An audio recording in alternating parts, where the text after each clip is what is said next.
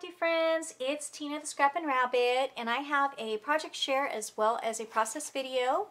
And this is a project that I made as a guest designer for the Die Cuttin' Divas, and the theme is Under the Sea, and this is what I came up with. And for this project, I used my Cricut, I used dies, and I used stamps. And so I'm going to go ahead and go through the process of everything that I did. I did get a request to go through from beginning to end how I use my Cricut. So I'm going to also show you how I did that. It's not going to be a really detailed tutorial, more of just a process of how I run through Design Space with the project and how I put a project on there. So if you are interested in a step-by-step tutorial on all the workings of Design Space, I'm pretty well versed. I use my Cricut all the time, and so if you are interested in something like that, just go ahead and comment below and I'm more than happy to do that. But this is the process video for this project, and so let's go ahead and get started. So here we are at my desktop, and I did get a new microphone, so hopefully I don't sound like I'm talking from a tin can. But I'm going to go ahead and click on the Cricut Design Space, which I have on my desktop. And let's see. I'm going to go ahead and click on New Project. I don't know exactly what the name of my image is, but on the left-hand side of the Design Space, if you click on images, you can do a search.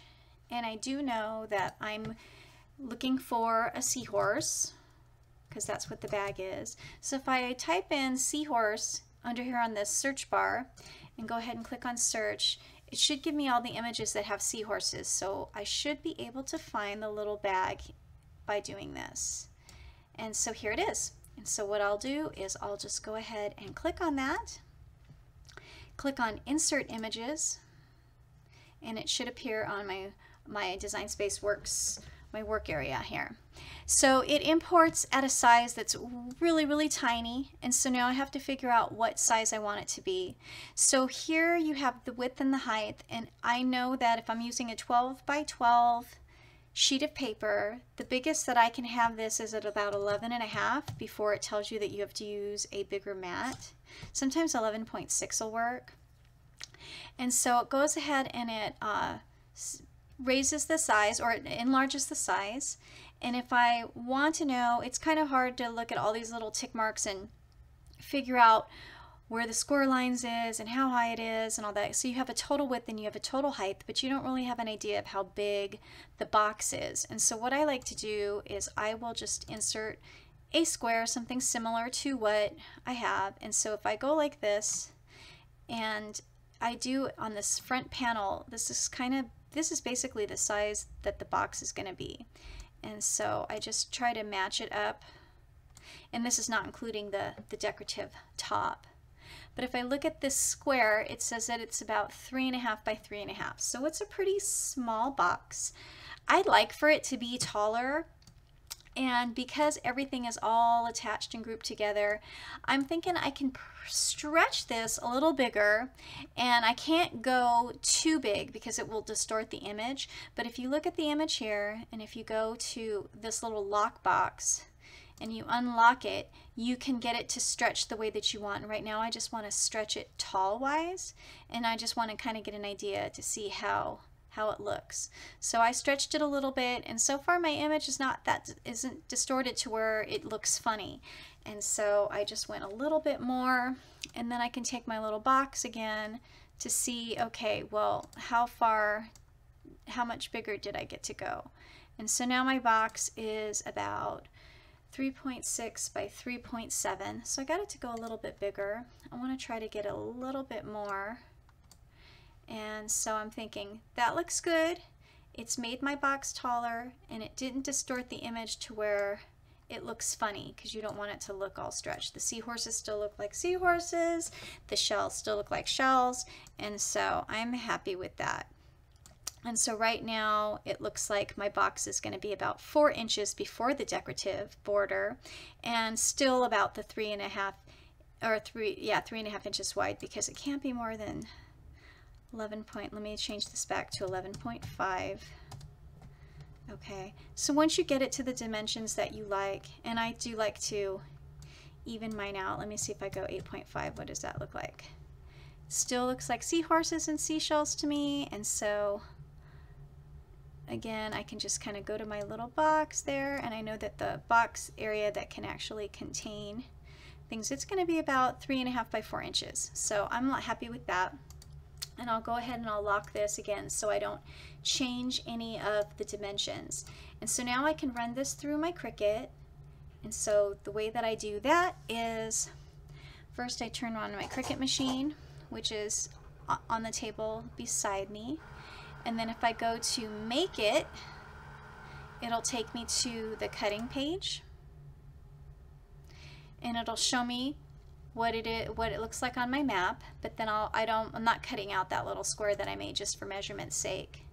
And so I'll go here, and it's telling me that I'm cutting on a 12 by 12, and it's okay. And as you can see, the seahorses look fine and the shells look fine, even though I stretched the image a little bit.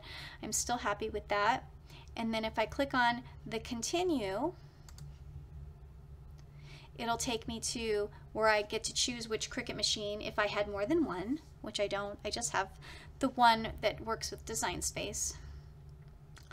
And it's going to ask me to select on my dial what I want to do, and so I'm actually going to select a custom because it's kind of an intricate cut there, and I want it to cut well, and I don't want it to rip. So a lot of times what I'll do is I'll change this and I'll go to intricate, cardstock intricate cuts, since it's got a pretty busy design on there. And then now it's ready to load on my map. And so I will go ahead and pause this video so that I can switch over to my camera and we can go to my machine.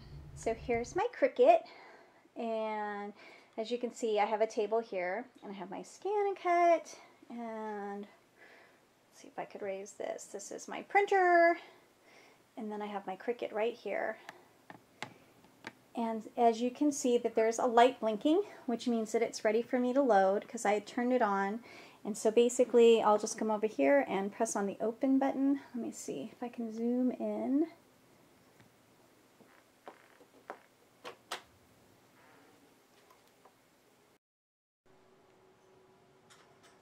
Since it does have score marks, I'm going to need to load the scoring tool, and that's going to go right into this compartment here.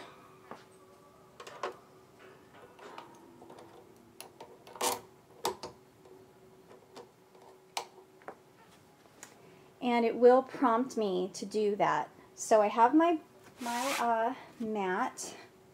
I'm not used to trying to videotape off of the stand, but here's my mat with my paper, and so I'm going to stick it in the Cricut to load it. And that's what this little flashing arrow button is it tells me to load.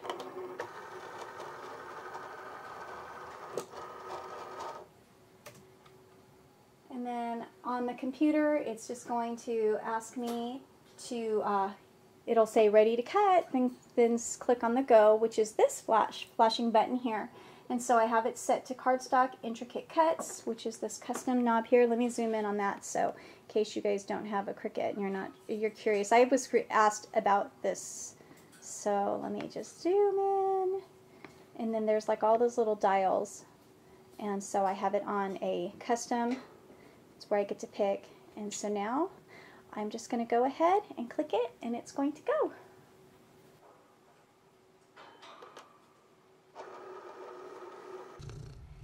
So I'm fast forwarding this. It took about 4 minutes to cut, and the reason why it took so long is because on the intricate cut setting it will cut everything twice, which is why I like that setting, because I always get a good cut anytime there's any kind of intricate type of cutouts that it needs to do. So it doesn't cut as fast as you're seeing right now. But typically if I just had it on a normal cut, it would have taken a couple minutes to cut out the bag at the most. But like I said, it took twice as long because of the setting that I had it at. And I use die cuts with a view paper a lot, and I also use the Cricut cardstock a lot. And so far those two brands have cut really well as the Recollections. That also cuts very well from Michaels.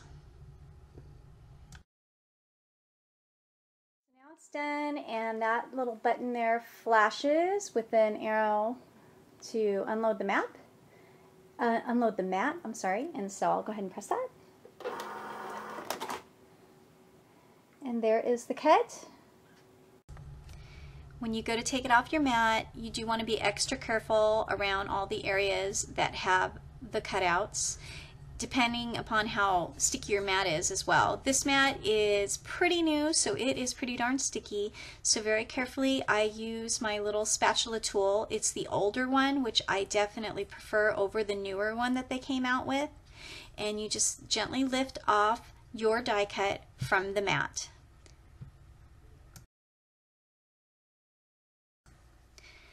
So now I'm going to reinforce the score lines using my bone folder that the Cricut machine made as it was doing the cut. And it slowly starts to come to shape in the box. So as I'm folding it, I am remembering that it was stretched. So the bottom flap is a little bit longer than it needs to be. And so I am going to take some scissors and trim that bottom cut so that it's not hanging out over my underneath the box. And I do like to use a strong adhesive tape or liquid glue whenever I'm doing any kind of 3D type of projects. I chose to use my Scrapbooking Made Simple Stacy tape for this. It's a very strong tape and it's very affordable. And so now I just put together my box and fold it in and use the tape to close it all up.